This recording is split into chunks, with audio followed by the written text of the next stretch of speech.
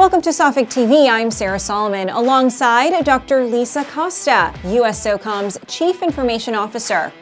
Dr. Costa, how has SOCOM adapted to higher demand on its IT systems during COVID? We fundamentally rethought executive communications and communications on the move.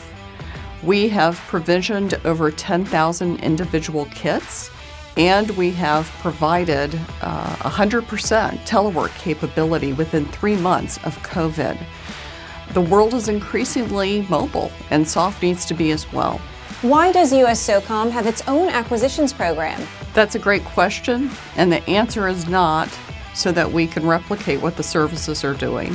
Instead, we leverage what the services are doing so that we can provide SOF-specific capabilities, not just the last mile, but every mile. We like to say satellite to submarine, so that we can provide data, services, and communications capability globally. Where is SOCOM headed in information technology, and how can industry help?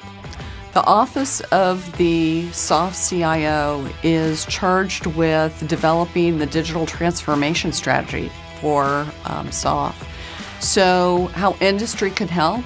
We're specifically looking at how we reshape our policies, our standards, our processes, and how we will embrace and integrate into our capabilities things like 5G, artificial intelligence, edge-based computation, zero trust. And so as we move into that direction, any immersive new capabilities that industry and academia, for that matter, have come up with, we are very much able to pilot those capabilities, not only for ourselves within SOF, but also be a leader for the rest of DoD as well. What are you hoping to learn from industry during this conference? Over the last year, industry and academia both have been working on new capabilities and new approaches for working in information technology.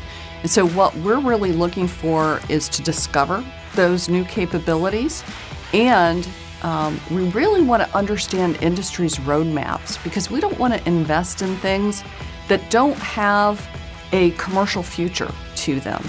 And so when I talk about things like that, I'm really looking at, behavioral cyber, how we achieve dominance across AI, DevSecOps as a service, and providing capabilities to the very edge.